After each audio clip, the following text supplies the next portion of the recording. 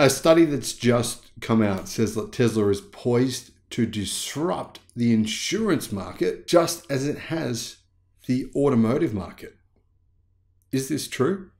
If it is, then this is a many billion, in fact, it's a $1 trillion industry worldwide. Hello, my friends. Welcome to the channel. Great to see you. Thank you for tuning in. I'm Sam Evans. You're watching the Electric Viking. Is Tesla really about to disrupt the insurance market in the same way they have the automotive market?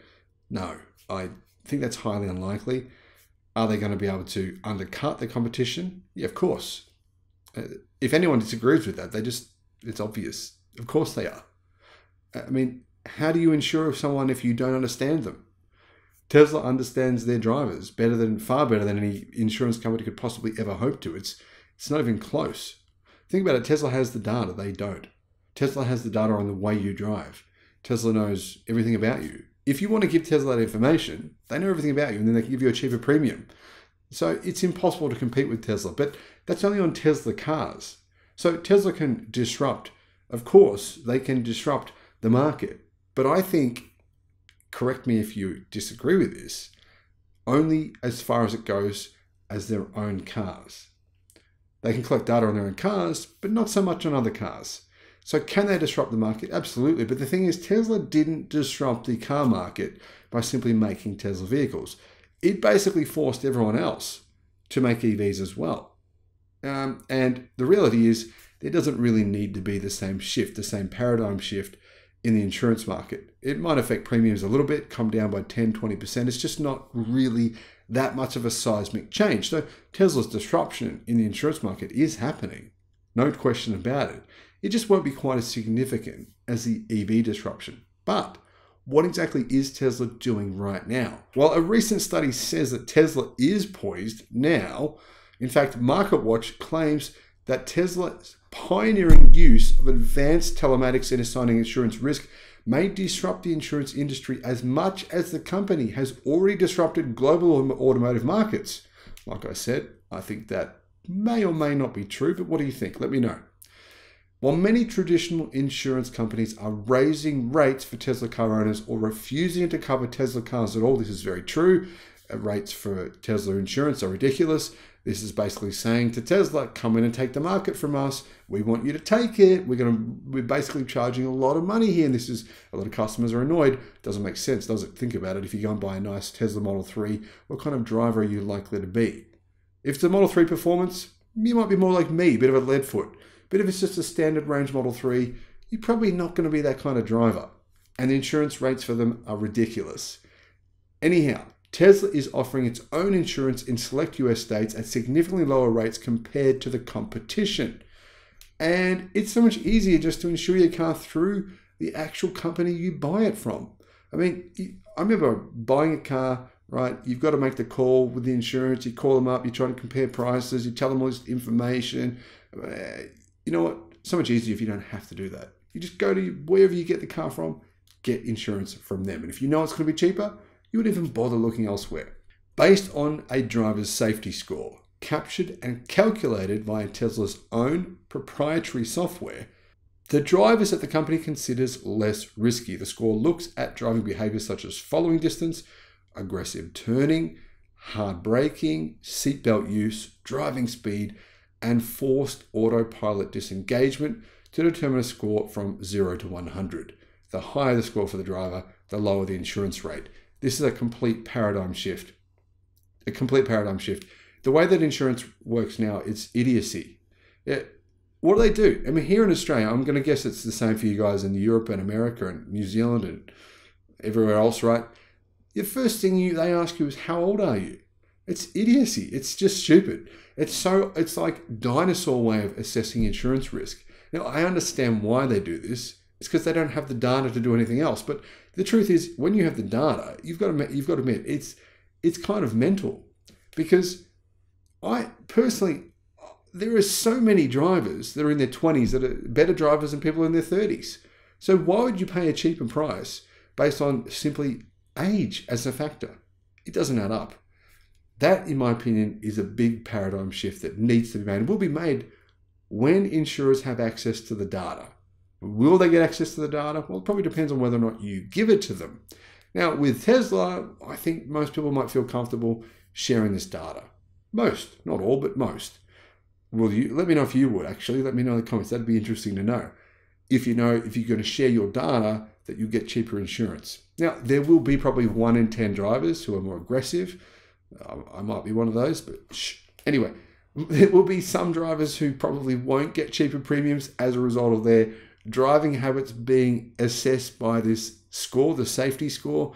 90% at least of drivers will get cheaper premiums because it'll turn out that, yeah, they drive really well. And many of them will be in their 20s. This will be a good change to the industry. It's still really unfair that we charge people, young people who can least afford it, the highest insurance premiums, even if they're really good drivers. Like, what about if you're, say, 29 years old? You don't fall into the category of being above 30. There's a big change in price here in Australia. If you're above 30 years old, the price premium has totally changed. You're 29 years old. Maybe you've never gotten a speeding fine in your life. You've never been pulled over because you always drive well. Never gotten a ticket for, talking on your phone or texting on your phone. Really stupid stuff like that. But a lot of people have done it. But there's some people that never do that stuff. They're the people who should get an amazing premium. What about you do all the right things, you drive the right way, you pay a lot of money simply because of the fact that you're 29 years old or 25 or whatever the hell your age may be. This changes that entire paradigm. This is just an assessment, not on your age, but on how you drive. And this gives Tesla the ability to enormously undercut their competition, especially for the younger drivers. Tesla actually entered the insurance market in 2019, says Clean Technica, based on feedback that some of its customers were seeing extremely high insurance costs for insuring their Teslas. Now, unfortunately for many people in the US, Tesla doesn't offer insurance in, well, most US states. Not yet, anyway. Will they? Of course they will. Why wouldn't they? This is a chance to grab a part of the market that they have the ability to basically crush the competition. I mean, if you're, like I said, if you're a younger driver, right, below the age of 35, below the age of 30, even below the age of 25, and you can prove to Tesla that you're basically the model driver, they'll give you cheaper insurance. Why wouldn't they? It makes total sense. So Tesla will crush it. Unfortunately, most people worldwide right now don't have access to cheaper Tesla insurance, but it's only a matter of time. I've seen price premiums for Teslas. Many people have posted them on Facebook, on social media. Some of them are insane, utterly mental. They make no sense. So this is a prime market for Tesla to come in and undercut. Traditional insurance companies use the excuse that Tesla repairs tend to cost more than those for other EVs. Have you heard that? I'm sure you've heard that. Is that really true? Well, this sometimes is, sometimes isn't. With Tesla's use of aluminium and aluminium steel alloy in its cars to reduce weight, it has taken auto repair shops time to come up to speed on how to actually repair Tesla cars. It takes a bit of time, but once they figure it out, it's not that bad. However, the lack of approved Tesla repair shops means price gouging has happened everywhere, not just in America, but all over the world. In New York City, says Clean Technica, there was only a single Tesla authorized repair shop in early 2018. Now there's 27 in New York City, 27. That's probably enough. In fact, Tesla is also opening its own repair shops. Now, as far as I know, there's not a whole lot of, like, say, Toyota or General Motors or Nissan repair shops branded as that brand. Tesla's actually trying to get into that market as well. Recent repair data shows that the average annual repair and maintenance cost of a Tesla is a little bit higher than a gasoline-powered car, $835 versus $652, so about 25% different. But this, in fact, 28% difference doesn't justify the massive insurance premiums. In fact, the insurance premiums that I've seen are often more than double. That doesn't justify a 28% increase in the prices. Now, MarketWatch says that the annual insurance cost of a Tesla Model S compared to other vehicles is $4,762 per year for a 35-year-old driver with a good credit record and a clean driving record. That's nearly $5,000 US per year. That's insane. The national average for insurance is less than half that at $2,000 US. Now, in Australia, it's a lot less than that. It's about $1,000 US. Now, here's an interesting point. The price insurance premiums for cars like Audi and BMW, even their EVs, are less than those for Tesla. This doesn't add up. And this is basically the insurance market just saying, Tesla, we're doing some weird things here. It's half the price to insure an Audi e-tron versus a Tesla Model S. And Tesla will say, well, thank you very much. We'll just take that customer. So this is one reason why Tesla will disrupt the market when it comes to their own make. Model S's, Model 3s, Model Ys, Model X, Model 2s when they arrive, Cybertruck as well, I assume. And here's part of the issue. Insurance companies, they use third-party telematics devices, mobile apps, and basically just what you tell them and your driving record, assuming you're telling the truth.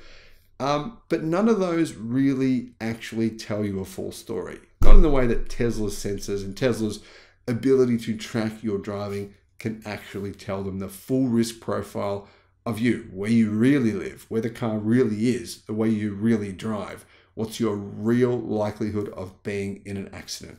And here's the thing, Tesla's prices are actually lower. Now, yeah, for some people it's not, but on average, I would say from what I've seen, around 80% people are saying the price is 20 to 40% lower than the alternative. That's a big number. In fact, Tesla insurance rates are approximately 49% lower than the competition in Texas. But here's the issue. I mean, everyone wants a 49% discount on the insurance, wouldn't you? I sure as hell would. And probably it would be easier because Tesla would say when you're in a crash, probably easier for them to organize getting it repaired than trying to get some some other insurance company that may or may not know your EV that well. Easier to get the manufacturer to handle that stuff. But here's the issue, like I said, it's only in 12 states. Right now, Tesla insurance is available in Arizona, California, Colorado, Illinois, Maryland, Minnesota, Nevada, Ohio, Oregon, Texas, Utah, and Virginia. Hopefully, Tesla roll out their insurance in all 52 states. Why not? I mean, think about it. It makes sense. I'm going to guess they will because they have begun this rollout. It's not like they started in 12 states. They started in only one. Now they're in 12. What's next for them? Will Tesla have insurance available in Australia, in the UK, Europe, other countries around the world? I'd say they probably will, considering they have access to the most important metric for enabling them to accurately measure your risk and therefore give you the best possible price, your data. Let me know your thoughts in the comments. But either way, guys, this is absolutely an opportunity for Tesla to make billions of dollars, not trillions or anything like that. But yeah, they could add a couple of extra billion to their numbers every year. Why not? In my opinion, this is almost a certainty to happen within the next 5 years.